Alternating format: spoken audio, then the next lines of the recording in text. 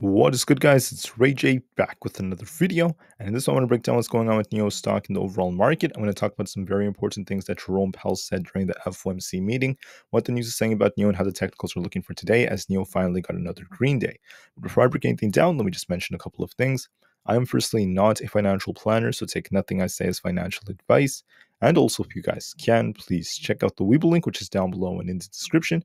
If you sign up for Webull and deposit any amount of money to the account, you are guaranteed up to 6 free stocks. If you deposit $500, you're guaranteed 20 free stocks, plus you'll get 6 months of level 2 data. And putting in $25,000 or more guarantees you 70 free stocks, plus 12 months of level 2 data. This offer ends in just 5 days, so check it out before they run out. Anyways, let's break down what's going on with the market. So when it comes to NIO is up about 2.2%, holding up very nicely, testing the 50 EMA. And if we end up breaking this, we have 7.76 as our next level. So overall, it's still trying to hold up, but the question is, how will the market end up affecting this? I think it's going to depend a lot on how tomorrow goes, now the market tries to hold up. So what happened for today? The Fed announced that they're going to be holding the interest rates the same. Nothing has changed when it comes to their the current rate, but their targets have actually shifted for 2024, as they're starting to hint at 3 potential cuts for 2024. And Powell is now talking more about the cuts than before as a possibility. He did mention that future rate hikes are a possibility, but the Fed so far does not have a sign of doing that. And the data so far is suggesting that's not going to likely be the case, because PPI also came out in the morning. Today, PPI came out below expectations. This tends to be a leading indicator for CPI, suggesting that CPI is going to be either as expected or even below expectations going into the next report. So that's once again a very, very good sign. PPI is looking quite decent. Now the question is, what is going to happen with the market? So with the Fed, now the market is shifting its view. For January, the market's expecting the Fed to keep rates the same. But for March of 2024, the market expects a 68% chance of the Fed cutting. We might get our first rate cut very, very soon. And the market's very excited about that. Now, typically, when the Fed cuts rates, this oftentimes starts happening as things start breaking. So could it mean that the Fed is like seeing a recession coming? Could that be what's about to happen? Maybe, maybe not. But at the same time, I just want to mention that with the market holding up the way it is, the market is still pumping, and just because the market is pumping, it does not mean the economy is in a strong place. So with that being said, I just want to mention that we'll see what happens moving forward. So far, the market is loving what Jerome Powell has been saying.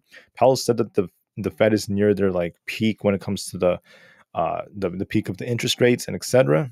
We're going to see maybe 75 basis points worth of rate cuts in 2024. And this is some decent news thus far.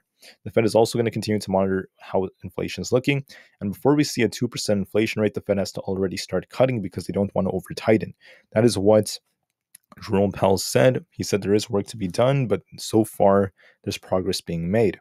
Now, as far as SPY goes, as a reminder, we have about 4.6 million puts expiring for Friday. We have just under 2 million calls expiring, so 2.4 puts to call ratio, and we're still well above that level. On top of that, when it comes to our fear and greed index, the greed right now is still relatively high. We're not at extremes yet, but we're still quite greedy, and there's going to be improvement that's being made. As far as NIO goes, NIO is basically mentioning that it's improving. It's going to improve its manufacturing facilities. And on top of this, there's been a lot of talk about different areas in which NIO could cut costs. This is something that Deutsche Bank is talking about. I'm just going to list them real quick. Battery cells are going to be something that NIO could cut costs on, not to mention chip development. They actually brought more information about this. The battery swaps in itself are things that could be worked on, the dealer network and their phone. That is good news for them because we're seeing more talk about them potentially cutting costs, which could help them become a lot more efficient.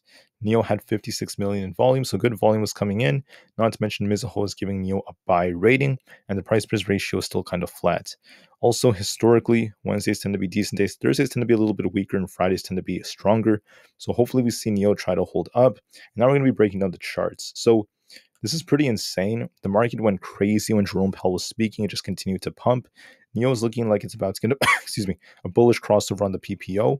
So I think it's going to be revisiting the 7.76 area either tomorrow or Friday. Look for a little pullback here when we open to 7.3 and a push back up. I think 7.76 is coming either by Thursday or Friday, and I think we're going to see a little push to the upside to get very close to $8. I think SPY looks bullish. on the 4-hour time frame, it is overbought if you want to go that route. So how tomorrow goes depends on some factors, but I think ultimately there's more upside coming. So here's how I see this going. Okay, if we get a consolidation day tomorrow, I anticipate upside for Friday as we have loads of puts expiring and the overall trend is still bullish, especially because we have this bullish crossover on the PPO. If we start breaking outs tomorrow, I think that either tomorrow or Friday, we're going to see SPY reach 474. I think there's more upside coming. I don't think that we're done just yet because we have this liquidity zone up here at 474. I think we're going to be visiting this area very soon. And I think that there's more upside coming. I also want to add that the dollar, if you look at the dollar index, this is looking very bearish of a bearish engulfing candle. You're going to likely see this thing start sinking all the way back down to these lower levels. 102.5 is likely coming. This is going to help the market push up even more. Now, for Tesla loved hearing the news about them potentially cutting interest rates. Tesla's going to likely try to bounce, look for it to try to make its way back up to 242.5, and eventually the mid 240s. It looks bullish. I think by Friday, we're going to make our way back up there. Apple is still holding up, but just be a little careful as we're at some tight resistance. Look for a little back test. I think it could back test 197, then eventually continue. I think by Friday, we could see Apple reach 200. There's no sign of it being done just yet. By Friday or before Friday, we're going to see 200. Triple Q is going for all-time highs. It's very close, still holding up very, very nicely. And I think that there's definitely more upside potential. So right now, could we backtest 402, the 402.5 area? Yeah, could come down just a little bit. We either get a consolidation day, then a pump for Friday, or we just pump as soon as tomorrow. And I think that we're going to be making our way back up past 405, then 408 is the next target. NVIDIA, it's holding up nicely, but with the weeklies turning a bit more bullish, NVIDIA closed above 480, which is a good sign. The 4-hour is turning a bit more bullish. We have these wicks up here, which suggests more upside is probable. And we did end up coming up to this target that I've been talking about for quite some time. I could see NVIDIA making its way up to about 485 again, and we'll see if that breaks either by Friday or even tomorrow. 485 plus is coming, then we're eventually going to push up 487 and 490. Looks bullish overall. And then with that being said, I think I went over the main ones out there. Now let's just break down NIO. In my opinion, NIO looks bullish. I think it's going to try to push up a little bit. We're about to get a bullish crossover on the PPO. On the daily time frame, NIO still is holding up decently. I know NIO is kind of low right now. It may maintain this low value because of the fact that there's an accumulation right here. But as we approach NIO day for 2023, I think there's more upside coming. So watch NIO get close to 7.76 either tomorrow or by Friday. Look for a little rejection and a liquidity grab at 7.3, then a push up for 7.76 to almost $8. So that being said, guys, I see some more upside potential coming for NIO. Thank you all so much for listening. Have an absolutely incredible rest of the day. I'll see you guys in the next one. NIO to the moon because the long term is still incredibly bright, and peace out.